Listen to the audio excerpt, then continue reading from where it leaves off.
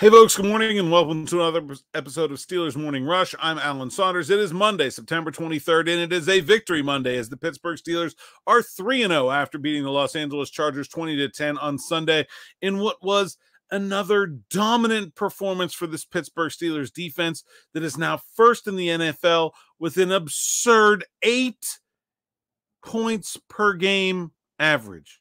8.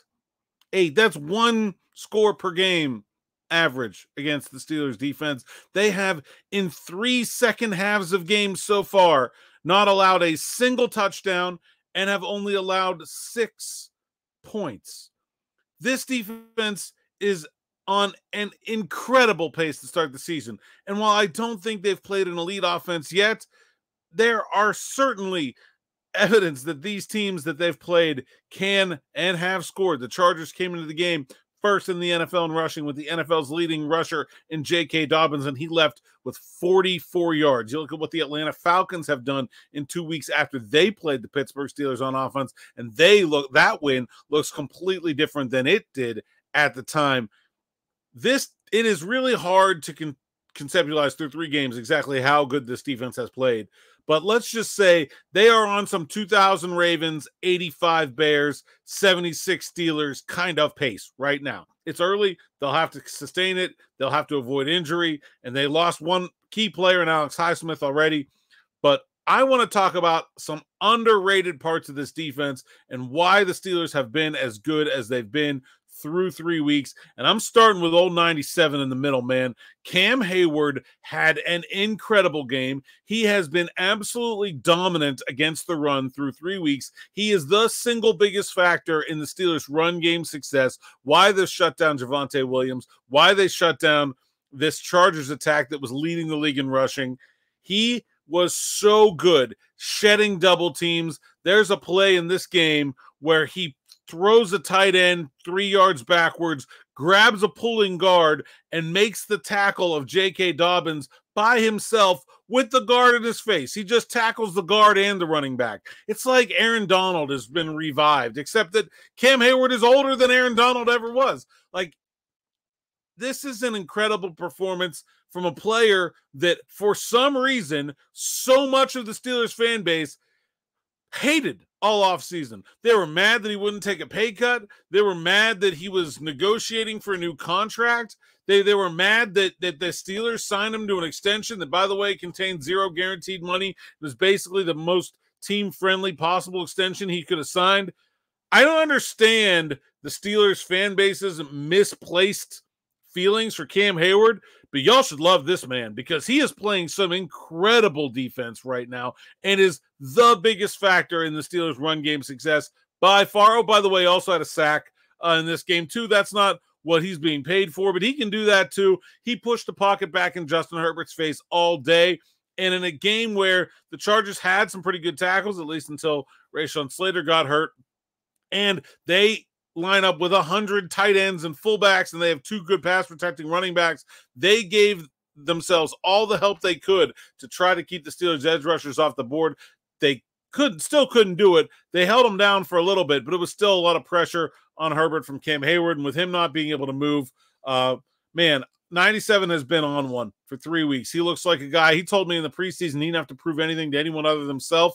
Well, I think he looks like a guy who's trying to prove some things to some people. With all due respect, Cam, you don't look like a guy who only owes to himself. You look like a guy who wants to rub it in the nose of every single person that said he wasn't worth that contract he signed, that he should have taken a pay cut, that he was too old, too injury prone, wasn't going to be the same player. Nonsense. Cam Heyward is a real one, and he's tearing it up this year. If he continues this pace, he's going to be an all-pro again. Mark it down. Another player I want to talk about that I think has been underappreciated so far is the exploits of linebacker number 6, Patrick Queen. Now, I'm going to start off with saying this. You cannot be a field goals and turnovers defense and drop your turnovers, and he absolutely did drop an interception in the first half of this game that could have made it a little bit it could have made it a laugher, let's be honest, if he would have been able to, because he had a long room to run with that one as well. And that's 2 weeks in a row where he did get his hands on one. That was a 4th down the week before in Denver, and he probably did the right thing by batting that one down. But I think Patrick Queen has hasn't made a lot of splash plays. He's had a couple missed tackles, but I think that's underselling what he does for this defense, in that he is taking on roles that the Steelers have not been able to assign to linebackers in the past, and he's succeeding with them. Watch him carry Ladd McConkey down the field in this game. Go back and watch it. Watch the Hail Mary at the end of the first half. Yeah, Minkah Fitzpatrick's down there. Yeah, DeMonte KZ and Dante Jackson are down there.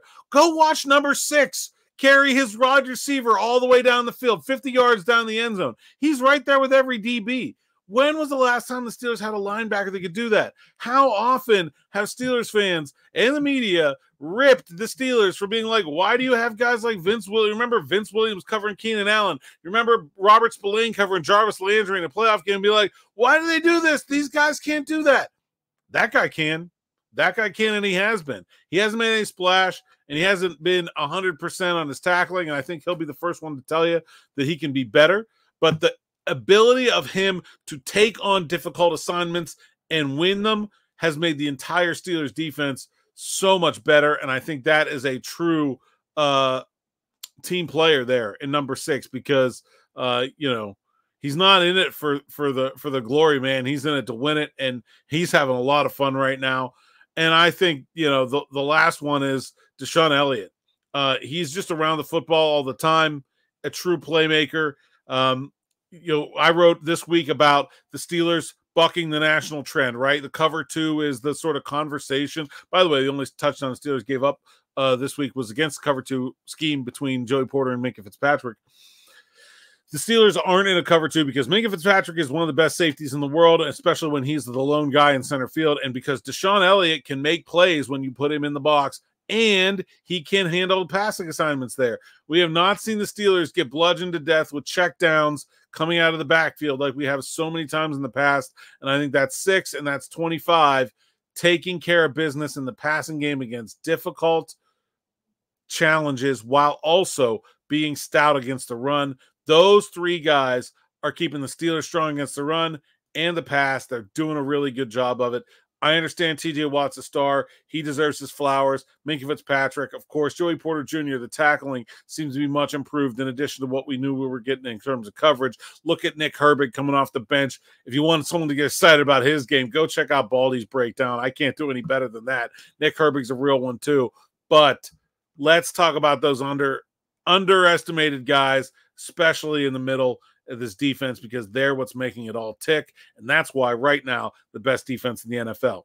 Thanks for listening. Thanks for watching. Make sure you hit that bell for the notifications. Subscribe to the YouTube channel so you don't miss a single episode of Morning Rush, Afternoon Drive, Sights and Sounds. I'll have more stuff from the Steelers locker room today, and I'll be back here on this channel with Smitty around 6. Until then, thanks for listening, thanks for watching, and enjoy.